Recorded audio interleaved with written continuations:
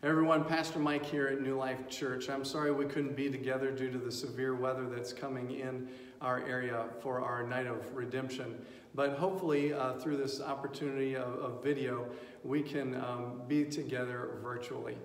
This is not going to be a professional video, but it is hopefully going to be a meaningful way to walk through Holy Thursday, Good Friday, so that we might be thoughtful as we approach Easter.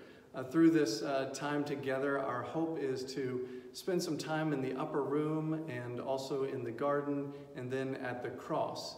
And in each section, we want to hear words of scripture, a brief message, and then a song of reflection by Victor Neal and Maria Maxwell. I hope that you'll take the opportunity to take a look at the lyrics and sing along where you are, that this might be a time of worship. Well, let's begin in the upper room together. In Matthew chapter 26, verse 17 to 30, it says this: On the first day of the festival of unleavened bread, the disciples came to Jesus and asked, "Where do you want us to make preparations for you to eat the Passover?"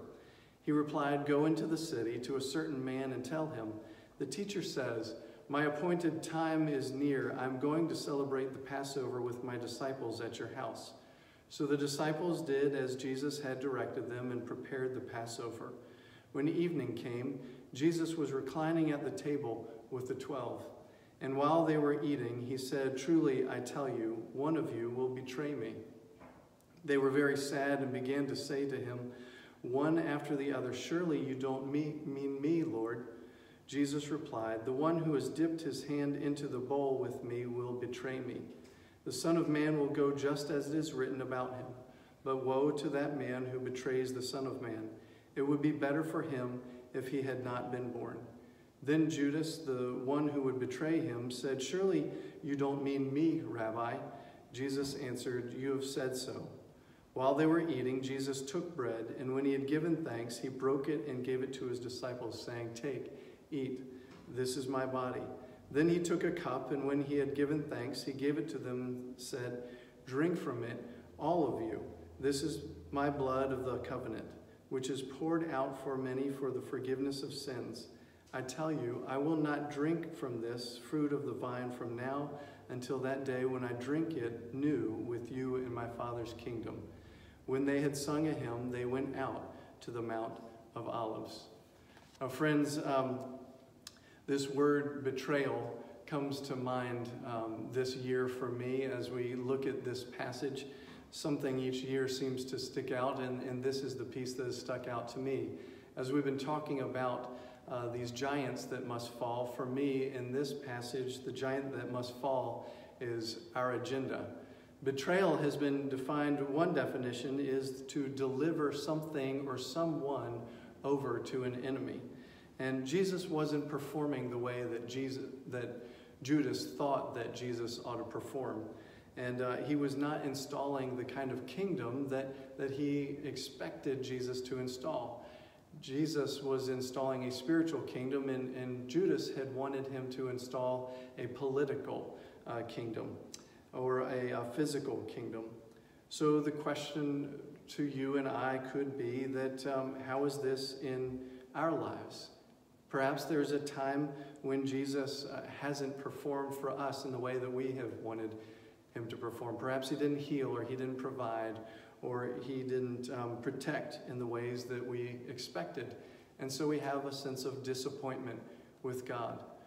Well, Judas decided to take matters into his own hand, and whether he was motivated to try to force Jesus' hand or manipulate him into doing what he wanted to do, Judas was going to decide that he was going to take matters into his own hand. Maybe he just wanted at least to get some kind of personal benefit or return for all the years he had spent in ministry, giving 3 years of his life to Jesus. And before he lost that all, he thought he would get something back for him. But what about us in our lives? Are there times when we've taken matters into our own hands, when we weren't appreciating what God was doing, or God wasn't moving fast enough in our lives, and perhaps we took steps to fix the problem or advance the timetable or get things together faster? But in doing so, Judas kind of dumped the agenda of Jesus to propel his own agenda. And as a result, he realized in the end that a few bucks wasn't worth it, wasn't worth the trade. What he thought would be to his advantage in the end wasn't, and he took his life. Well, how about you and I? There have been times when others might have considered us as fair weather fans, or times when we have heard ourselves think or say that the grass is greener on the other side, or that we would do things out of our own selfish gain or look out for ourselves because we were concerned about being left empty-handed, or I can get more money with this contract, or what I want to get out of life in the end is more important than what I think God wants me to get out of my life. Friends, there are many different ways that we can experience this, but we can be quick to change our loyalties at times. When God isn't performing the way that we want, we can quickly go from having Jesus as our master or our Lord to ourselves becoming our master or our Lord. And we rely on our own ideas, our own strength, and our own methods in order to get what we think would be the most out of life. In the end, we're essentially saying that our way is better than God's way. And when someone other than Jesus has more influence over our lives than Jesus, then we have essentially delivered ourselves over to and aligned with the enemy. Our agenda is a giant that must fall, because it steadily robs us of all that God intends for our lives. It's a betrayal of Jesus' rightful place in our lives as Lord of our lives.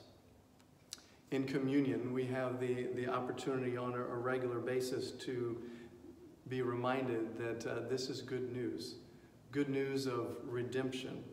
Because Jesus knew the giant of our agenda in our lives, and he designed a meal that we would remember to always come back to him. And every time we come to the communion table, we have that opportunity to commit or to recommit our lives to Christ, to say that not our agenda, but God's agenda would be primary. Judas was at the table, and Jesus still served him. There was the betrayer right in front of him, and he served him. There were the disciples that he knew would deny him, and he still served them. There was the knowledge of knowing that later in the evening all of them would flee, and yet he still served them. And he said his work that he was about to do the following day would be the work of redemption, and that he was establishing a new covenant, but that his blood would be poured out for each one of us for the forgiveness of sins.